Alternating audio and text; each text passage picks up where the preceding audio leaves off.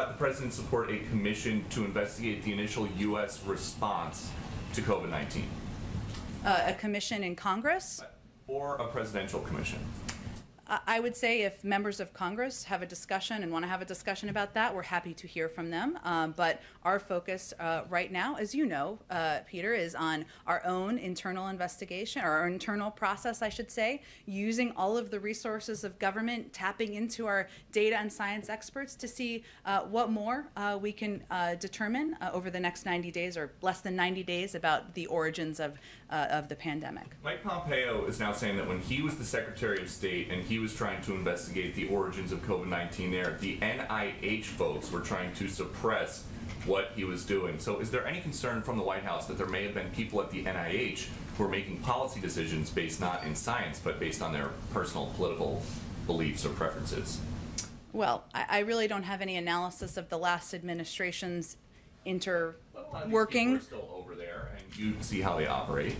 Here's what we know, Peter. We know that Dr. Fauci and many members of the NIH team, medical and science experts, because of their work over the last 10 years, we have developed a focus and effort and apparatus to fight this pandemic, and we are grateful to them for their work. Everybody wants to get to the bottom of the origin.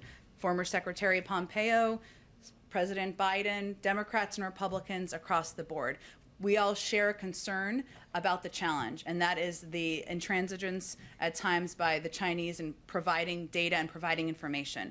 We share agreement on that. We all want to get to the bottom of what happened here. And you mentioned Dr. Fauci. There have been these emails that have come out through a FOIA request that make it seem like we knew that he had his hands full at the time trying to figure out what to do.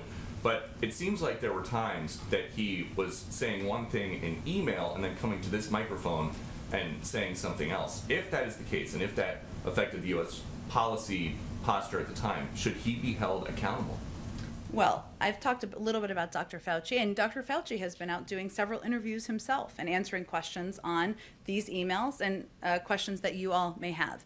Dr. Fauci is a renowned public servant. Civil servant, I should say, career civil servant. He's overseen management of multiple global health crises, and the attacks and attacks launched on him are certainly something we wouldn't stand by. I understand there's interest in the emails. He's answered a lot of questions on the emails. I don't think I'm going to have much more to add on them from here. Do you think the attacks are political against Dr. Fauci? I'm going to let Dr. Fauci speak to his own defense of his emails from 17 months ago before this president even took office. Okay, and then finally, does President Biden have a position on gain-of-function research? Well, we have not, as Dr. Fauci has actually said repeatedly, we've never approved any funding for gain-of-function research in Wuhan. I know that's, I think, why you're asking the question. I believe some may have been approved, or there was funding approved during the prior administration. There's a framework, I should say. This is not meant to be a criticism of funding and how it's approved through different NIH programs, but I would send you to them to give more of an explanation of the funding mechanism.